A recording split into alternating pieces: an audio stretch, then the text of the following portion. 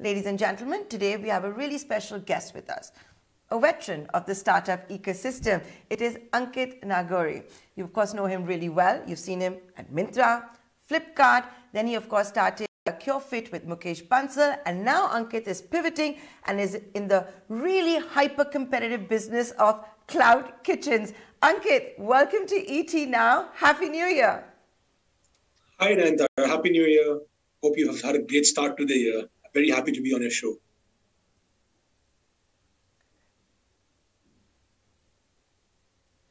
The reason we're getting Ankit on the show today is because Curefoods has announced not one, not two, not three, not four, but 5 acquisitions. The idea, of course, to have a Thrasio house of brand style when it comes to cloud kitchens. Ankit, I think you're pretty much also proving that change is the only constant. Yeah, Nayantara, I think, Thrasio is a great way to describe what we're trying to build. But of course, it's a lot more as well.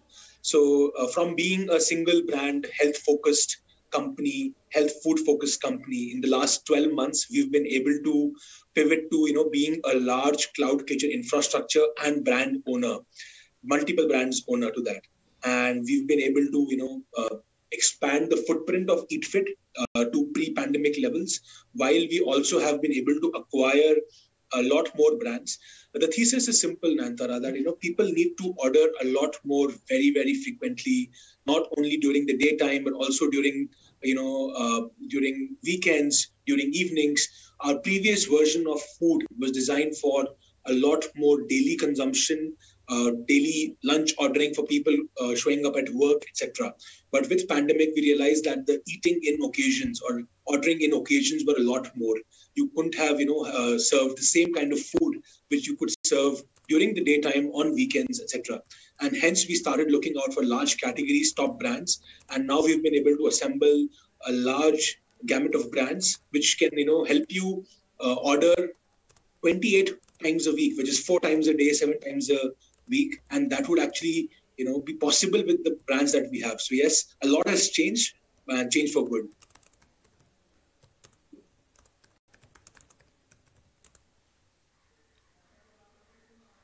Oh, absolutely. Now, coming to the 5 acquisitions, now we had gotten used to seeing you primarily with health foods, but there are as many as 2 pizza brands, right? You've got Juno's Pizza as well as Nomad's Pizza. You've got a cupcake brand, which is a Cupcake Noggins too. So like you said, the idea being that you should be able to order, 4 times a day, 7 days a week, 52 weeks a year. I take that, but what is the ultimate plan? You're going to do all of this on the back of a Zomato and a Swiggy? So, Zomato and Swiggy are fabulous businesses, and we keep hearing about all the millions of orders that they deliver. So for any food ordering company, whether it's us or whether it's a large brand like a Domino's or a McDonald's, we all need Swiggy, Zomato, and they are like a great partner. But of course, there are more opportunities in, creating more opportunities in subscriptions, in different point of sales. Even Amazon is coming up as a large partner for us. So we want to be a truly multi-channel player. Swiggy, Zomato will continue to be a large part of our business, but our own app, our own revenue channels, Amazon and other new channels are coming up. So like any new age brand, like any digitally first brand, you must have seen so many D2C brands coming up and growing so well. Most of them have grown at the back of Flipkart, Amazon, but they all have their own channels. We have a similar strategy. Swiggy, Zomato will be a top channel for us, but we'll continue to sell, through our own app, through own website. Even, Cult app is a large sales channel for Eat.Fit brand. So we'll try to be where the customer is. We also would be open to piloting with a few offline centers in high footfall places, which could be like colleges, companies, etc. So yes, that's what the channel strategy is.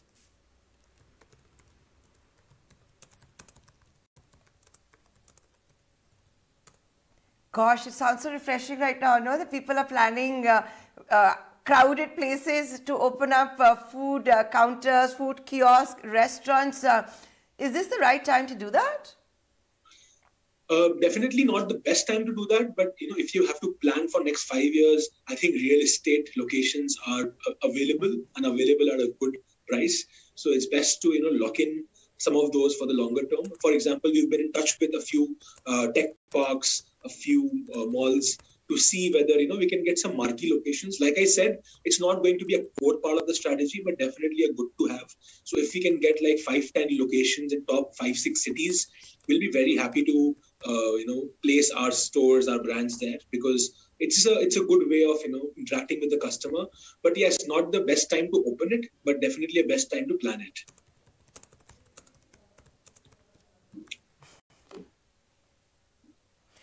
Ankit, I want to get a sense from you also on what's going on, and who better than you to explain this. You explained it really well.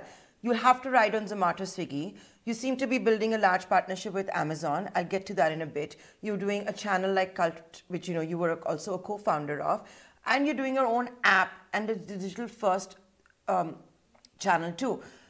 How will all of this play out? Because from a consumer's perspective, how will it work? Like if I'm a consumer and I've got a Swiggy and a Zomato, why would I want to download your app? Sure. So, first of all, the way you have to look at it is that we are a house of brands. We've got about 15 to 20 brands now, 20 to be precise, but we may merge a couple and, still be at 16, 17 brands by end of the year. It's still an emergent. But if we have 15 brands, they all have been mid to large brands on Swiggy, Zomato. Customers know of their existence. And they will continue to buy on Swiggy, Zomato. And some of these brands also had their website where they would get 10 to 20% of all orders from their own channel directly, especially because, people know the restaurant, they know the channel very well, they know that it'll come on time, etc. But if that's not the case, why would anyone download the Eat.Fit app, or even for that matter, a Cakezone app? It's only because, we are able to offer something different on the app, which a Swiggy, Zomato, or Amazon currently can't offer. On Eat.Fit app, subscription is a large part of our revenue, where people can subscribe for 30 meals a month or 7 meals a week, and packs like that. On Cakezone app, Cakezone is our largest cake brand, dessert brand.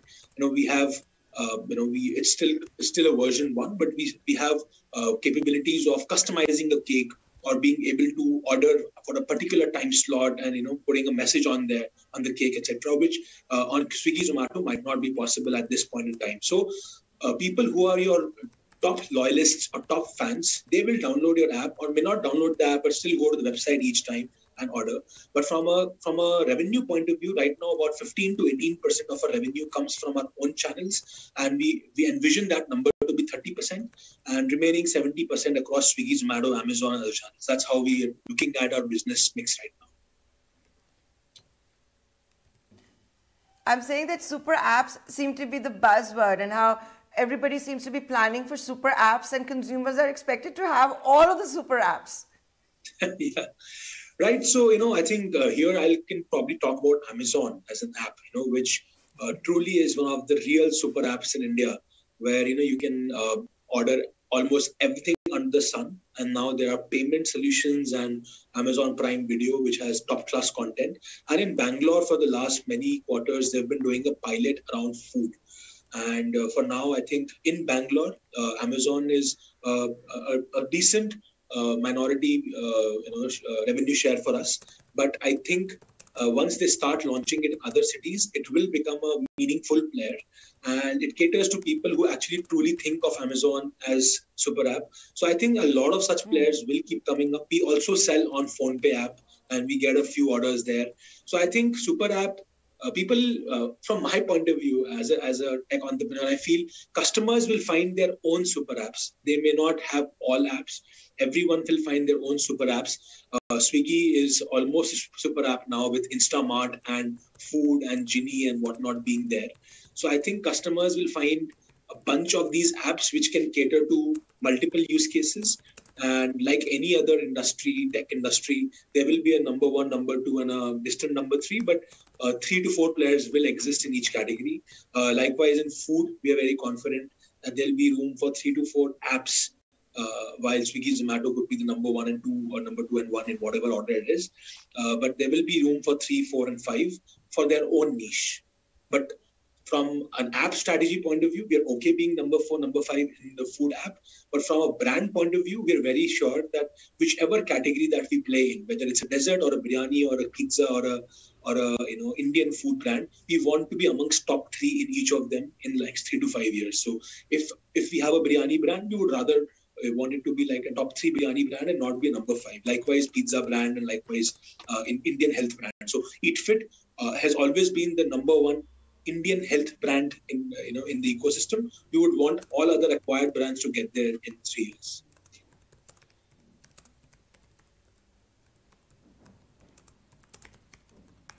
Gosh, these days branded biryanis seem to be the real flavor of the season. So I can make out you also have plans. Absolutely, you can't not have a biryani strategy if you're a food tech player. We have a slightly different strategy from some other players. While there are really good brands by some of our competitors in the space, we are actually taking a very regional view of biryani.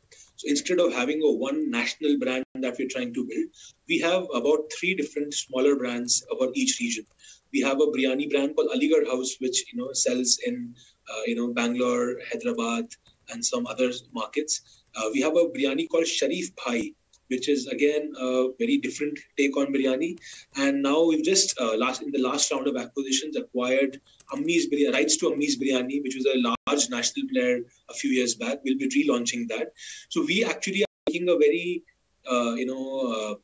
different approach to building biryani, where we feel it's a very regional flavor. Aligarh House is more North Indian style. Sharif Bhai is more Hyderabadi style. So we're trying to see whether we can have 2-3 brands and try and grow all of them, and see if at least 2 of those 3 grow very well. Then we can take all of them, both of them national. If not, then we're okay to keep them regional. Food brands need not be national in nature, and that's a very large part of our strategy, which is why when you said we've acquired 2 pizza brands, that's the same strategy. Juno's, for who stayed in Bombay, would know, is a great pizza brand in Bombay, been around for a while, and in the middle of pandemic, they pivoted to being an online first brand, and brilliant ratings, great brand love. Likewise, Nomad, for people who live in Delhi NCR, they would know that it's a great brand which has grown in the last few years, digital first brand. And why force Junos to go to Delhi, or force Nomad to come to Hyderabad? They can continue to open 20, 30, 40 stores in their respective cities, while our apps can have different brands in different cities. So we're not going to ever force any brand to scale nationally. If we see signs of brands scaling in their regions, probably it can go national. But again, at a group level, we would want to be a number 1 biryani player, number 1 pizza player, number 1 in health food provider. But it could come from different brands, and at an aggregate level, we could be number 1.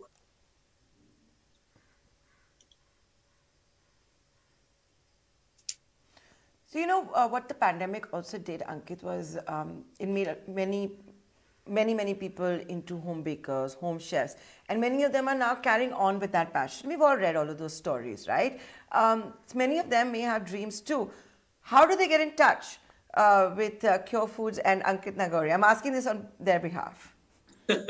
We do have website and social media handles where we invite brands and homemakers to partner with us. We have a platform called Masala Box, which is specifically built for homemakers. We've got over 200 homemakers registered there.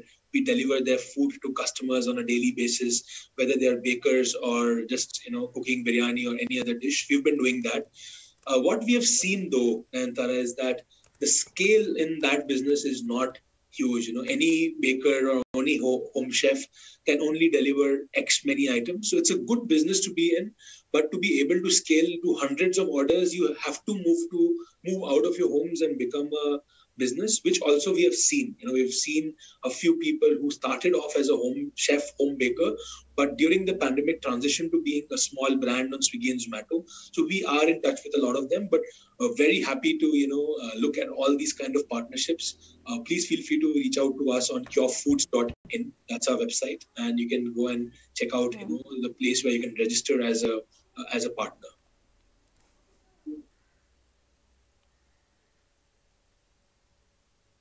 Now, Ankit, the thing about the food business is, whether you are going to be a food tech or you're going to have a single cafe, right, is it has to be a volume business. Otherwise, because otherwise it's a very low margin business unless you get the volumes in, right? Now, when you scale up Curefoods, you want to be the number one, number two in every category that you want to be in. You will have to compete with like serious capital. You're going to have to compete with those that are okay giving deep discounts as well. And that's not out of their own pocket, right? These are all very well capitalized food tech companies. How will you work with that? Because the Indian consumer is also very price conscious. Yes, Nayantara, I think we do realize that this will require a lot of capital, and we are strategizing around that. We are building a strategy where we can have a very, very long, play where we think very long term. We are able to create a very long term view of things. From a capital raising point of view, Nayantara, we have already raised a bunch of, a couple of rounds earlier, and we've been able to, keep a lot more investors excited.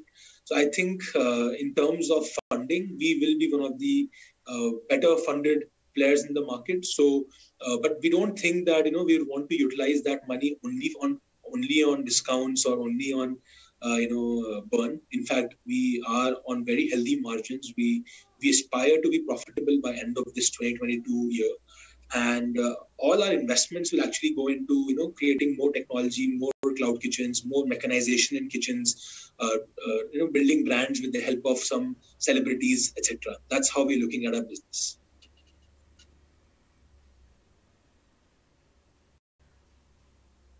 Okay, so you're going to rope in celebrities, you're going to focus on the cloud kitchen infrastructure. Let's see how all of this goes. And Ankit, it's always a pleasure talking to you. Thanks so much for giving us this interview right here on ET Now. Look forward to checking in with you in a couple of months to figure out if all of these acquisitions have worked out as you wanted. Absolutely. Thanks, Nayantara, and have a great day. Thank you. Thank you.